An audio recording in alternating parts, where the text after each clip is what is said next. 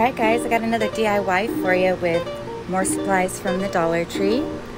I clipped that apart, grabbed some floral wire, and I'm just doing this part for stability as I move along with my jute twine.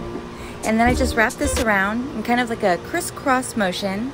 Then to get the look you're about to see, I pulled it in the center and wrapped it 3 times.